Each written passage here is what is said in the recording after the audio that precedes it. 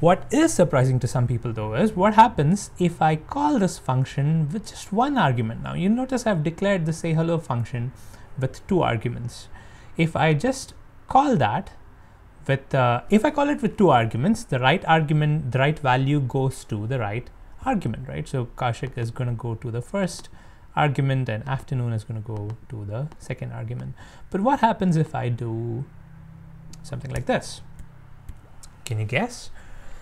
Typically in other languages which are strict about these kind of things, this would actually result in a compilation error, right? The C compiler or the Java compiler would say there is no function called say hello which accepts just 1 argument. I just see a function called say hello which accepts 2 arguments, and since you're calling a function with just 1 argument, it cannot be that function, so it doesn't call it. It gives a compiler error right away. But that does not happen in JavaScript. In JavaScript, if you call a function which you've declared as X number of arguments, but you don't send all those X number of arguments, let's say you send something less, the function still gets called. But now the question is, if the function does get called, what is going to be the value of the second argument which I'm not supplying? There is an argument called time of day and I'm not sending that argument. What is going to be the value? The value, it turns out, is going to be undefined. Again, JavaScript is using undefined as a way to guess what the value would be rather than give an error. We've seen this happen in a lot of other scenarios, and the same thing happens even here as well. JavaScript doesn't know what to do. There is no value there, so it just assigns undefined and then goes ahead with the execution. So if I execute this, you see it says, hello Kaushik, it got the first value, but time of day is undefined because I did not send this. All right. Okay, now what if I add extra parameters? We've looked at ways in which you can send parameters to the same function, but not as many parameters as was expected, and JavaScript just assigns undefined to those values. But now what if I add more stuff, right? So let's say I add evening as the second argument, which is going to correspond to time of day. But now what if I add one more? Let's say I add 42 as a third argument, and the function is not even expecting the third argument. Can you guess what happens if I execute this?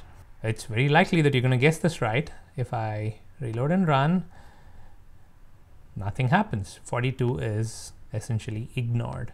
So again, JavaScript is flexible when it comes to variables, arguments matching based on count for function executions.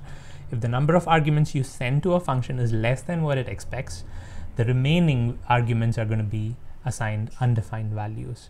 And if the number of arguments that you're sending to the function is more than what the function expects, the extra arguments are just ignored. Okay, so JavaScript is super flexible when it comes to this. It doesn't complain, it just assumes certain things based on these 2 rules, and then it proceeds with the execution. This also has another implication, which is that overloaded functions are not possible in JavaScript. If you're not familiar with the concept of overloaded functions, it is that you can have multiple functions, and this is in some other languages like Java or C++. You can have multiple functions with the same name, but with different number of arguments. Okay, so you can have, let's say, an add function which takes 2 arguments. You can have another function called add, the same name, but which takes 3 arguments. Now, if you call add with 2 arguments, the function that accepts 2 arguments is run. And if you call add with 3 arguments, the function that accepts 3 arguments is run. So the compiler matches the arguments count if there are multiple functions declared with different argument counts.